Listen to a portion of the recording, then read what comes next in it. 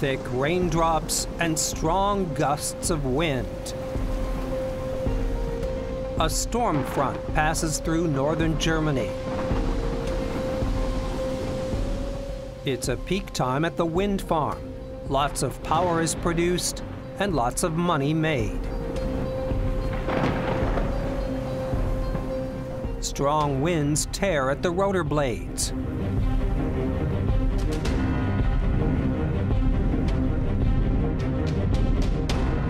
But the dynamic forces also have a direct impact on the internal workings of the facility. Gears, clutches, and generators have to withstand the strain over many thousands of operating hours. Any breakdown would substantially diminish the profitability of the wind power unit. To prevent the occurrence of any sudden damage, engineers from the CMC company ride a lift into the nacelle of the wind turbine. Their goal is to install a condition monitoring system, or CMS for short. The system monitors the condition of rotating parts inside the wind turbine. Dann schalte ich das CMS jetzt spannungsfrei, dann können wir den Sensor aufnehmen. The CMS needs sensors for monitoring, and the team attaches acceleration sensors to parts that are exposed to especially high stress, such as the main bearing, the gearbox, and the generator. The sensors measure vibrations caused by the enormous forces at work. Compared to auto components, the moment of force here is tens of thousands of times greater. The information gathered by the sensors is digitalized and recorded together with data from other turbines in the wind farm. From here, the data travels via mobile communications or a normal internet connection to company headquarters in Kiel.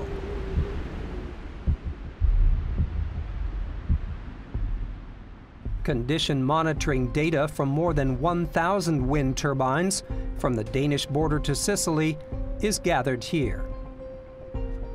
All the data is saved on a central server.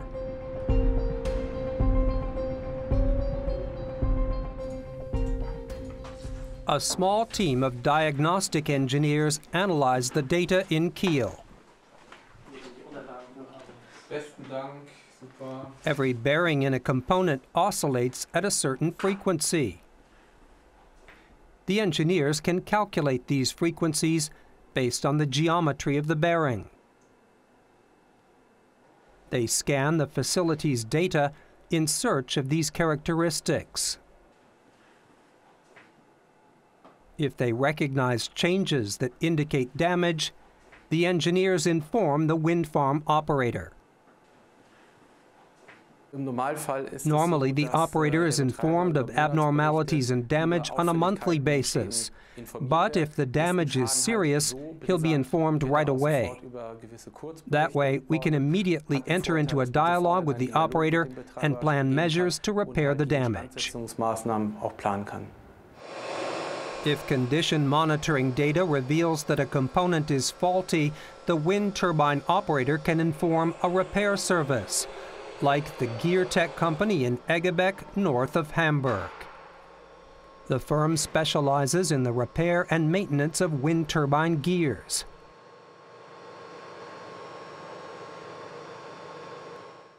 The data allows technicians to accurately plan repairs before the damaged turbine comes to a standstill.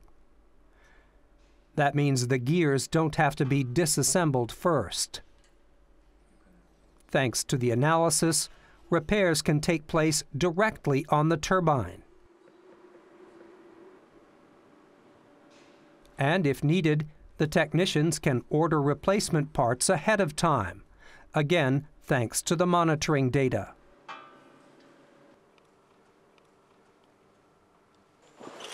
After the assembly and one last quality check, the part is back in place. And that reduces enormous amounts of downtime.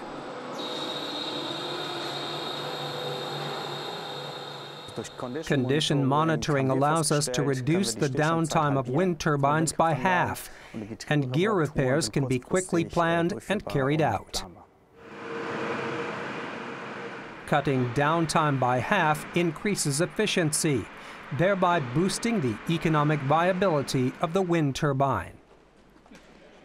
And condition monitoring can be applied to more than just the mechanical components. Rotor blades, for example, can also benefit from the system. That's why CMS engineers climb into the blade itself. Their goal is to install an acceleration sensor here as well. In contrast to mechanical components, a long oscillating system like a rotor blade has its own characteristic frequency. And if that frequency changes, it's an indication of damage. During operation, data from the sensor later makes it possible to pinpoint the defect down to the meter or even centimeter. Engineers on location can then inspect the blade, knowing where to locate the defect. That way, no damage is overlooked during maintenance, and downtime is reduced even further. Condition monitoring systems involve other sensoring and analysis procedures as well. Along with the nacelle and rotor blades, the tower is also monitored. Until now, only about 10% of the mechanical parts of onshore turbines have been monitored, and less than 3% of the blades. If the sensors are built into the turbine when it first goes into operation, data can be gathered during its entire operating life, a big advantage. This data is valuable for the next generation of wind turbine designers and engineers. The size of turbines has increased rapidly in recent years, with a current output of 3 to 4 megawatts onshore and 6 to 8 megawatts offshore. But output is unlikely to grow as quickly in the years ahead. That means monitoring data from today's turbines can also be used to optimize the next generation. And that will lead to even less downtime in the future, boosting profits yet again for especially efficient facilities.